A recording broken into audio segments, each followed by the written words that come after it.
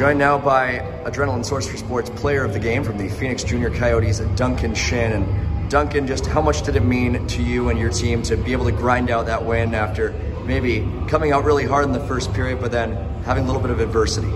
Yeah, I know, it means everything. This tournament's pretty big. It was definitely one to circle on the calendar, and we're lucky and grateful that we got it done, and we're looking forward to playing tomorrow.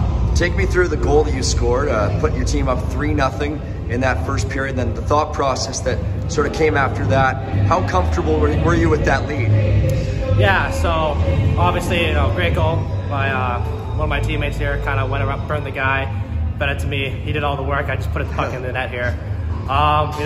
Anything can happen in hockey. You never want to get too comfortable. As you just saw, came back pretty fast and hard, and we just got to make sure we maintain the pressure and step on the gas always.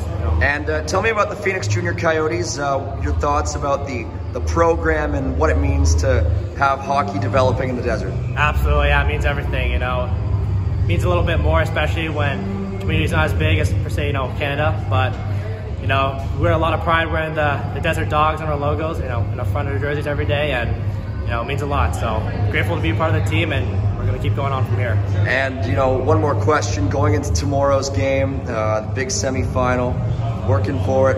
What do you guys have to keep in mind, and who are you looking for to step up big on your team as well?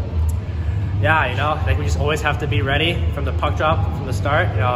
We had a pretty fast start on the start, and that helped us get a pretty good lead, and we try to maintain that pressure and that mindset the whole time.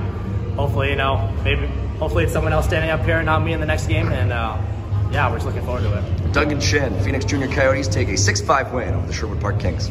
Circle K Classic here on Hockey TV.